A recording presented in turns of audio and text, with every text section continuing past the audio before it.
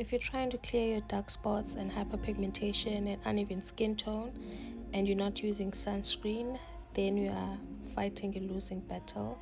It's very important to use sunscreen on a day-to-day basis.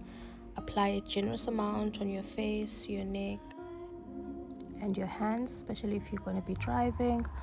Also on your tattoos, the UV rays can make your hyperpigmentation and dark spots darker.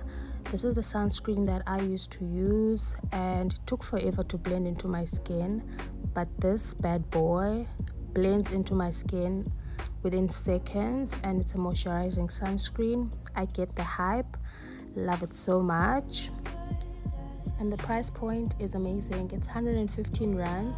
Got mine in Discam. Clicks also stocks it. So yeah, if you're not using sunscreen, this is your sign.